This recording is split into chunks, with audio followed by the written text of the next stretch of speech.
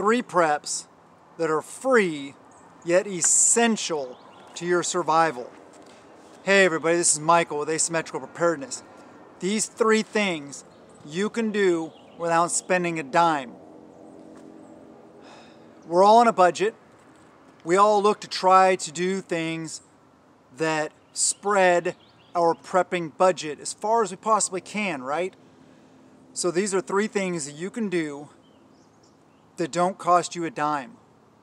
You could spend money on one of them, maybe 2 of them, but you don't have to. What are they? The first one I'm going to talk about, we'll get to the other ones that are very important and totally different, but the first one is spiritual preparedness. Thanking Him, going to Him in prayer. This helps with your morale. This helps with your overall state of being. It helps with your mental welfare and your physical welfare. Knowing, having a relationship with God is very important to me, my family, and those around me. It may be to you, it may not be to you. And whether you look at, you call Him God, look at Mother Earth, the Great Spirit, whatever, it's all free will given to us by our Creator. We all have the free will to believe how we want, which is good. That is good. Some people aren't always on the right path. Heck, I haven't always been on the right path. I doubt you have always been on the right path also. But prayer and spiritual preparedness is an essential part of the overall preparedness aspect, plan. And if you don't want to hear all the religious stuff, stay tuned. We're going to talk about the other stuff also. It's just very important to me. I love my Heavenly Father. I'm very grateful for giving the opportunity to have this life, to have my physical body, to have all this beautiful world around us to live in. My beautiful children. A nice home. Neighbors tearing up and down the road down there with quads. Next they'll probably go over and start popping off with their ARs.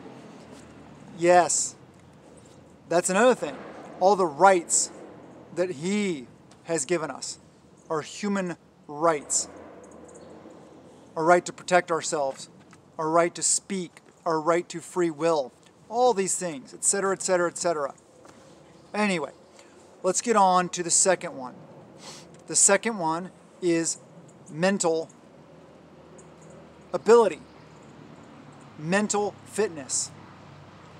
Like I said, you can spend money. I mean, there's supplements to help with your mental clarity, your mental health, stuff like that also. I try to stay on the natural side of things instead of the big farm, stuff. Yeah, I don't like that stuff. They just want to drug up people and make a bunch of zombies. I don't like that. But there are natural remedies out there. You can forage for them. You can buy them. But what I'm really talking about is your mental ability to adapt and overcome. Semper Gumby, always flexible. Being able to adapt and overcome a situation that is very demanding. That you're always thinking, whether you're in a tactical situation, whether I'm in the garden, whatever it is I'm doing, I'm always thinking, using this. This is the most powerful tool in preparedness next to Him. So, working on your mental capability, your mental strength, your mental aptitude, and your overall ability to remain flexible, to roll the situation, to adapt what you're doing to the situation to be effective in that situation, to survive the fight, to be more prepared, to whatever it might be. This is very important. One thing we got blessed with lately was we found that we have elderberry. This is one of the things from it. Elderberry growing on our property. So pretty soon you'll see a video about that also. We cleared the area all out, got rid of all the old stalks, burned them, cleared out all the blackberries. It's amazing. But anyway, this is way off topic, but I just want to show you this because a little bit was showing me this. All right, thank you. Mental ability.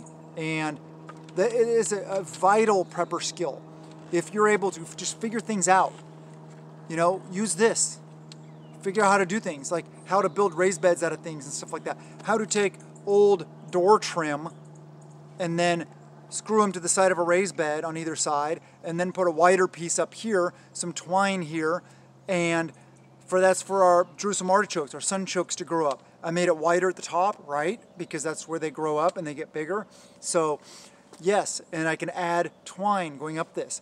The ability to figure out, not right now, baby, to figure out how to make a raised bed out of logs, or an old table, or pallets, or doors from a corner unit, or lumber, or rocks, or whatever it may be. Situations like this, figuring out how to make things with your hands, using this and minimal equipment and skills, or minimum equipment and, stuff that you have to buy, physical stuff. The attitude of never give up, never say die, never quit attitude is also vitally important, because we're in a situation where it's SHTF, the whole world's collapsed around us, everything's going to be difficult. It's going to be much more difficult to just do anything in regular life.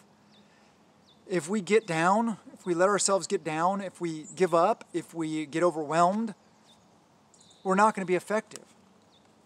We have to embrace the suck. Term I love from the military. We have to be used to being outside of our comfort zone. And a lot of that has to do with mental ability. Military, for example. I have a lot of experience there, right? Yes, I do. So all these hardcore military schools, high speed, low drag, very, very mentally challenging, whatever you want to call it. All these schools have something in common. For example, take BUDS, SEAL training to become a Navy SEAL. Is it physical? Yes. But I tell you what, it's at least 80, if not 90 or more % mental. They don't want people that'll quit. You can be the perfect male specimen of physical fitness and ability and fail, completely fail, because you do bare minimum. Or you can't even do bare minimum because you break down mentally. You quit. You got to keep going at all costs, no matter what. People understand. If they've been boots on the ground, you've been in a situation where you got rounds impacting around you, you got concrete chips falling on you, you got dust, you got dirt flying all over the place, explosions. You can't just curl up in a ball and quit. You got to keep on fighting. If you get shot, okay. If you need to, throw a tourniquet on it. Keep fighting. You can't quit. You can't give up. You can't quit, or you're dead. Period. Same situation. SHTF happens. Bad guys are going to be around. You got a family to feed. You can't just curl up in a ball and give up because the world's falling apart around you. You got to be strong. All right, on to the third one. Physical fitness, right? Physical fitness is free. You can go to a gym, like I said, you can pay for it if you want. You can pay, buy DVDs or whatever, stuff like that. You can buy workout equipment. You can go to a gym, pay for a gym membership, stuff like that, but you don't have to. Push-ups are free. Sit-ups are free. Crunches are free. Lunges, chair or bench dips. Even if you have bars for bar dips, usually you got somewhere where you can do pull-ups for free. Squats, flutter kicks. I mean, I can go on and on and on about exercises that are free. Hiking, biking. Okay, you got to buy a bike. But running is free, other than the shoes, of course. You know what I mean. You got to get out there and do it. Like I said, everything's going to be more difficult in an SHTF scenario. Everything's going to be more mentally demanding and more physically demanding. You're not going to be going to the office anymore and sitting behind a desk, if that's what you do. Maybe you do manual labor. And that's good. That's good experience. That working outside in the elements, no matter what. That's a good thing to have. Yeah. But always be working your physical fitness, no matter what. And it's not about how much you can bench necessarily. It's not about how many of what you can do. It's more about, for me, it's the functionality of fitness. I don't have huge muscles, yet I'm very capable at doing what I need to do. I'm very capable at performing any task I need to do. And I can bench pretty decent too. The weights are important. But you can do so many things without that. Look up video. I'm not going to make a fitness video.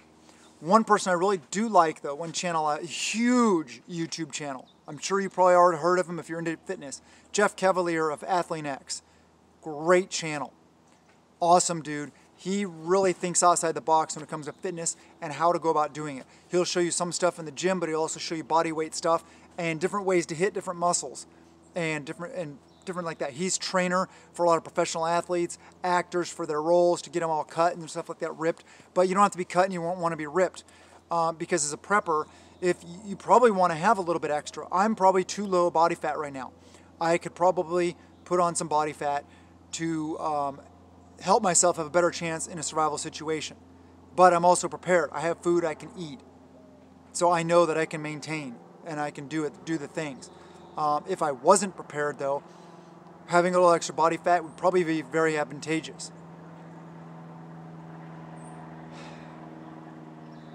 I can't, and I know this isn't very popular in any world except for the fitness world itself because it takes work. You actually have to get up and you actually have to go do it. But I'll tell you what, once you start, just start, please. Start and keep at it. Once you get into it a week or two, and maybe a month down the road, when it's just part of your routine, and then it starts to feel good. You feel really good about yourself. Your muscles, your body, your joints, everything's just more fluid. You're more like lubricated. You're more, I don't know how to put it. It's just, you feel so much better. And along with that is eating right. Healthy, whole, natural foods like God put here for us to eat. Not a bunch of processed crap. Do I eat processed crap? Yes, of course I do. But I really limit it. I hope you guys take this seriously. And these are things, like I said, you can do for free. You can get on your knees and pray to God anywhere for free. You can use your brain and think anytime you want for free. You can do push-ups, sit-ups, squats, go for a walk, go for a jog, go for a swim. Do a lot of things. Climb a tree for free.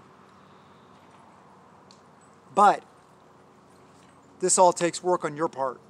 So I hope you do it. Remember, prepping is living insurance. And I want the biggest policy I possibly can. Have a wonderful day, and blessings to you and yours.